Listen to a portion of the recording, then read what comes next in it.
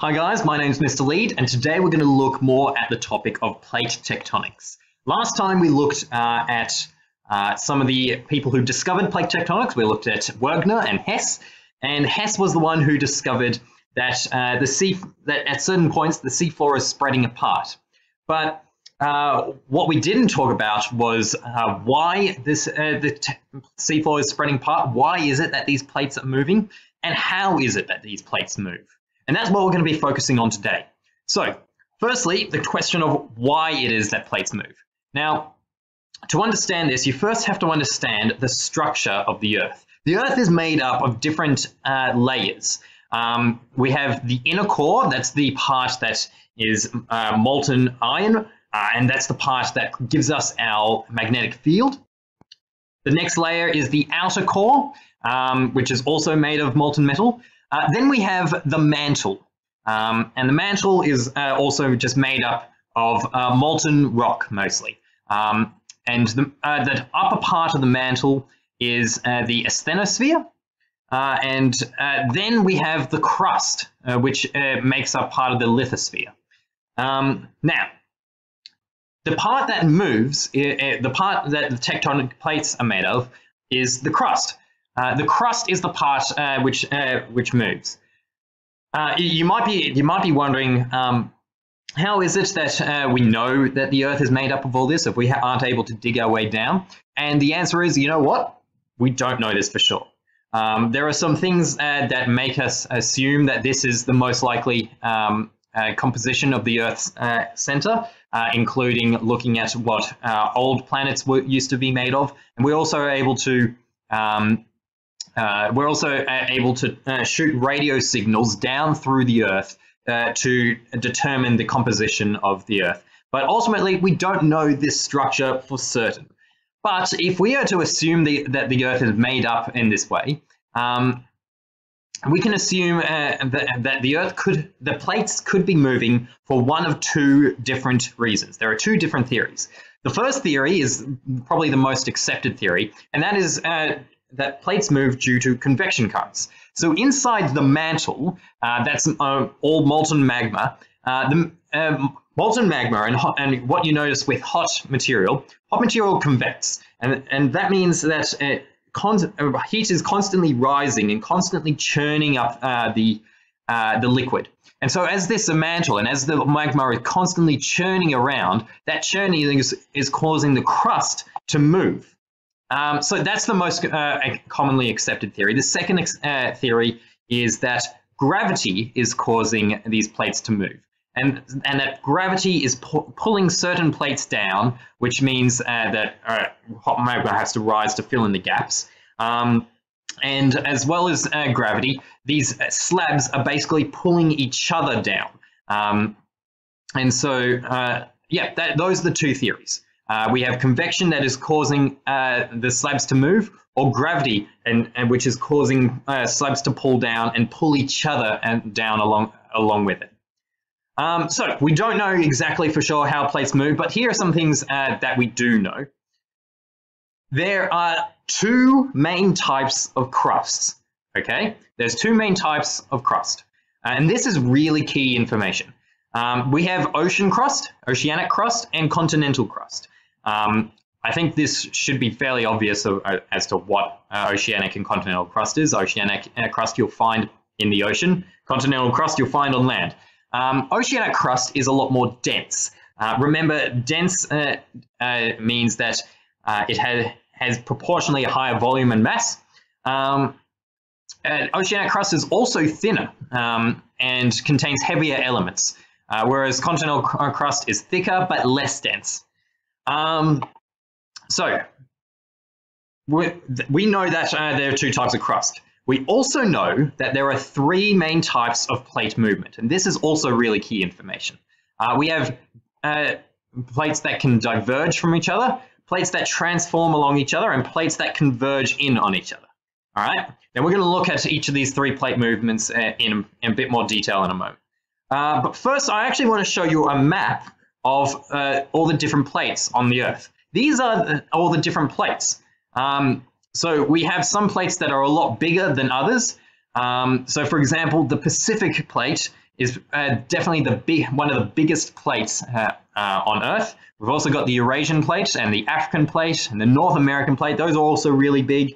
And then we've also got the Australian plate and the South American plate, which is also about the same size as each other. And you'll see that each of these plates are made up of either portions of continental crust and oceanic crust, or some are made up of entirely, say the Cocos plate here, they're entirely oceanic crust. And so, yeah, these plates have originated and they started off in one position, but they all moved away from each other into different places. So Hess noticed that some sections were diverging from each other, like we're seeing here. But that's not the only way that plates move. If two plates are diverging from each other, each of these plates are going to converge or transform against other plates around them. So let's look at, once again, the three ways that plates can move. The first way is diverging boundaries. So this is the one we discussed in the last lesson. This is the one that Hess focused mainly on. Diverging plates is when we have two plates that are moving away from each other. And what that causes is it causes a gap, a ridge or a rift, depending on if it's two continents or two oceanic plates. It will cause a ridge or a rift where new magma rises to take its place.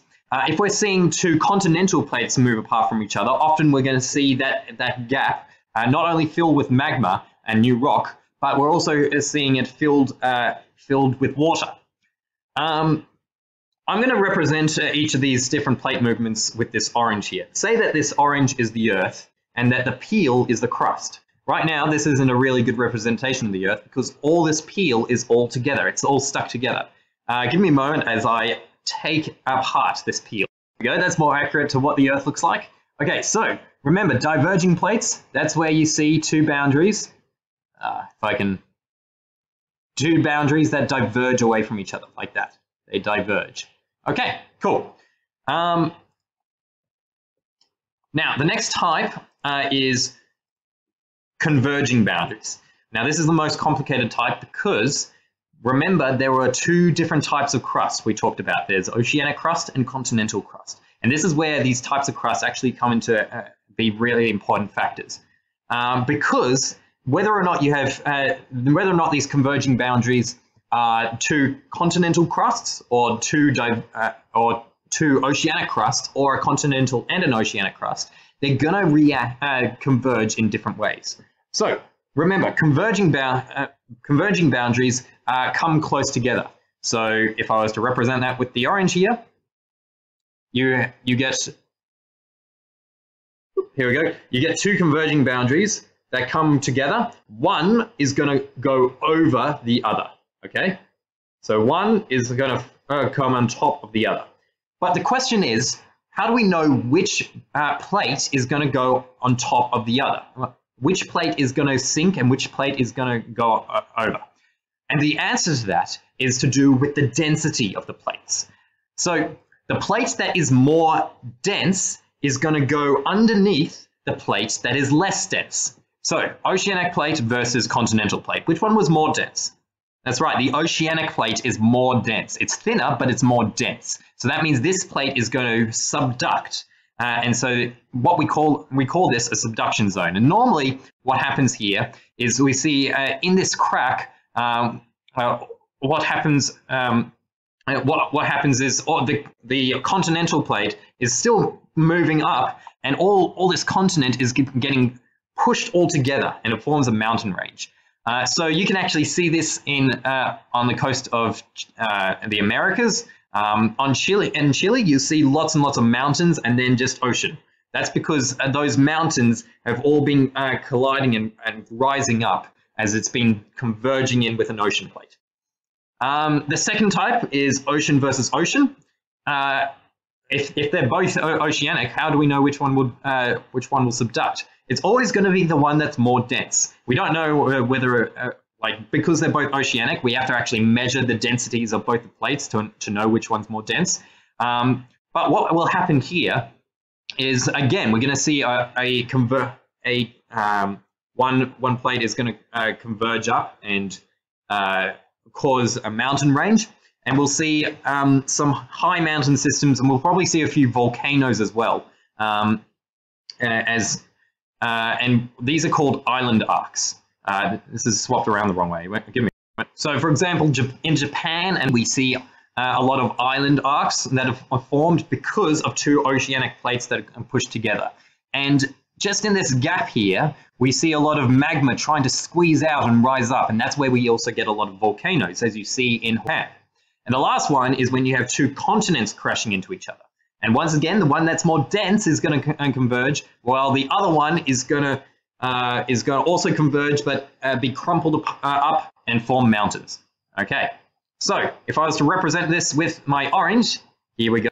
I'm going to start with ocean versus ocean. They're converging in on each other, and well, look at that. One of them is going on top of the other. So this one was more dense, this one's less dense, and has created a mountain range. And these mountains are going to stick up and become islands. All right, now let's see what happens when we have ocean versus continent. When they converge in on each other, let's see what happens. And, oh, there we go. The continent goes on top. The ocean subducts. And so we're seeing another mountain range being formed, just like the one in Chile. Okay, so that's converging boundaries. We have three different types of converging boundaries. The last type of boundary are, transform boundaries. This is where you just have two boundaries that are moving side by side. They're moving in different directions along each other. And so because of this, they're often held together just because of friction. And sometimes when they do move, they'll slip, and that will cause an earthquake. So these cracks are known as fault lines. And a very famous transform boundary is the one in San Andreas in California. Here we have two plates that are heading in different directions. We can actually see a fault line here. And if you live in San Andreas, or if you've seen the movie, you'll know that if you live there, you've got to be used to feeling earthquakes all the time, because these two transform boundaries slip all the time. Eventually, we're going to see San Andreas actually be separated from America entirely and create an entirely new island. But that's not going to happen for a very long time, because the rate at which these plates move, and we know this for a fact because we can measure it with satellites, the rate at which these plates move is about 3 to 5 centimeters a year. That's not much. The plates move at the rate that your fingernails grow. It's really slow, but they are moving. We do know that. And they move in 3 different ways. So remember, there's 3 different ways that plates can move: transform, converge, and diverge. And they move in different ways depending on the densities of their crust. Thanks for watching, guys.